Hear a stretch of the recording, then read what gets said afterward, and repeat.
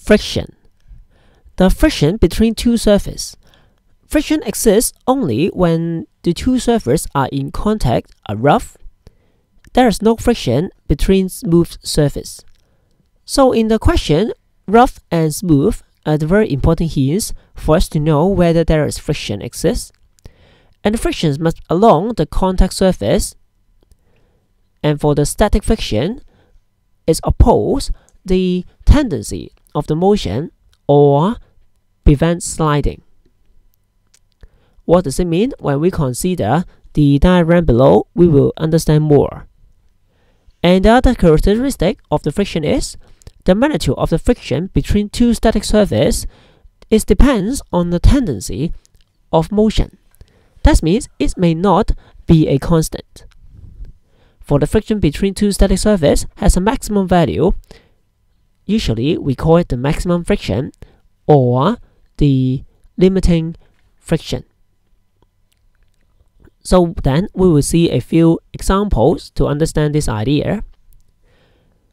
In the figure you can see that the left one, it is at rest and the maximum friction is 30 Newton. But because it is not moving, so the friction is equal to 0.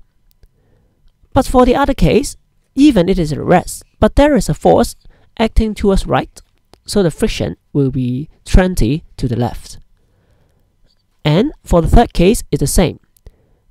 You will find that the friction at rest is equal to the friction that's when the motion just starts.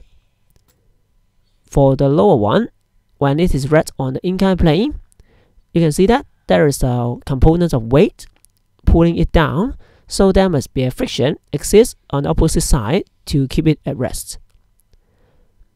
When the motion is just start, actually the force that required is also just the same as the weight component.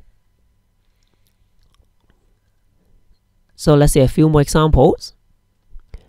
Here, the examples, you can show that the block is remain at rest, and there are two forces acting on it. So we can expect that there must be a friction towards left in order to keep it balanced. And so the friction on the surface, we can consider the F2 plus F is equal to the F1, so that we can find the friction is 10. What if the F1 is removed?